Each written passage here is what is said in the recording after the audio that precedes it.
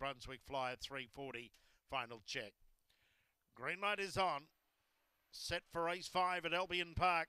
They're ready. Racing Cleopatra Hayes and Dacey's Rory both away quickly, annihilating down the outside. Shy and Quirky wide around. Bomber Cool in came Pockets. Watson and Brunswick Flyer running into the back and annihilating out wide. Just in front, Dacey's Rory kicks up. They got clear of Cleopatra Hayes. Running through Bomber Cool. Shy and Quirky, Brunswick Flyer, Pockets, Watson down the side. Getting to the lead again, Dacey's Rory. To the outside was Cleopatra Hayes. They beat off annihilating. It's Dacey's Rory in front. It's clear. Dacey's Rory beat Cleopatra Hayes. Brunswick Flyer got home for third, followed by Bomber